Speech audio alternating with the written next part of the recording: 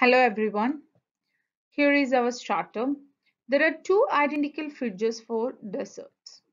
One of the fridge has 5 out of 8 of its room left and the other fridge is only 1 out of 8 full.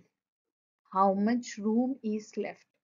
So by looking at the keyword, we know that the mathematical operation we use here is subtraction. So we need to find out how much room is left. So first one is 5 out of 8 and the other one is 1 out of 8. 5 out of 8 and 1 out of 8. So looking at the denominators, we can understand that the denominators are same and those are like fractions. So now we are going to subtract. 5 minus 1 is 4 out of 8. Today we are going to learn about fractions and lesson focus question is how do I use shapes to find equivalent fractions. So by the end of the lesson you should be able to identify the fractions that are equivalent.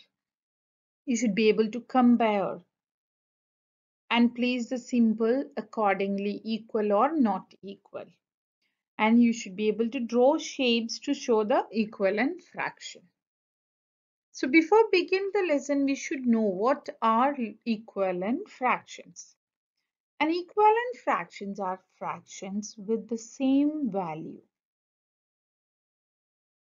Here you can see two fractions are given. One is 1 out of 2 and the other one is 3 out of 6. And I'm saying that 1 out of 2 is the same as 3 out of 6. If it is same, that means these are equivalent fractions. So what do you think? Yes, the numbers are different. So I'm going to prove. So how can we show 1 out of 2 is equivalent to 3 out of 6? When two fractions are equivalent, this means they are the same in terms of shape and size, but are expressed using different numbers. So you need to think about the same in terms of shape and size, even though it is in different numbers. First, I'm going to prove that 1 by 2 is equal to or equivalent to 3 by 6. For that, I just draw two shades over here, two rectangle shades, and I have divided the first one into 1 out of 2 and the other one is 3 out of 6. But when you think about the space or the amount of shaded area, it is same. See, I have shaded 1 out of 2, the half of this rectangle box. When you think about the half of the rectangle box, you know that this part is shaded. The same amount is shaded, right? So we can say that 1 out of 2 is equivalent to 3 out of 6. Although the digits are different, the amount of shaded area is the same for both fractions. So remember to focus on the amount of shaded area. Maybe numbers, the fractions, the numbers are different, but still you draw the shape and see the amount of shaded area. So here I can say that 1 by 2 is equivalent to 3 by 6 because the shaded area, both you can see the same only. 6 out of 12 and 1 by 2 are equivalent. So always remember the amount of shaded area. That is what tells you whether the shades are equivalent or not.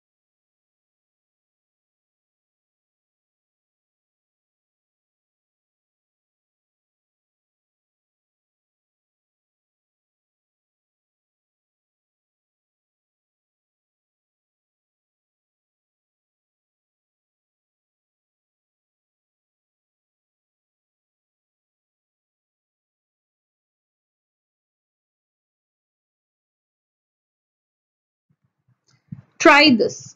So we need to find first fraction. First shape fraction is 2 out of 8. Two parts are colored. Now we need to shade the correct fraction of the shapes. So out of 4, how many parts are equal to this 2? So when I'm going to cut the first shape again, same like second shape. Okay, I just cut like this. So I could see that the one here, this part is again divided into 2 in first shape. So obviously I need to shade one part of this shape. So it can be here, it can be here, it can any one part you can shade. So the answer will be 1 out of 4. 2 out of 8 is equal to 1 out of 4. B, 1 out of 3 is shaded. So again I'll take the amount of shaded area. Okay, I can see this area like this. Okay, then color any two parts, that will be equal to 1 out of 3. So in first figure, 2 out of 8 is equivalent to 1 out of 4, and the second 1 out of 3 equal to 2 out of 6. Now the fractions. Identify the fractions that are equivalent. So look carefully the shaded part and try to find the equivalent fraction. Yes, the answer is B and D. Do SA.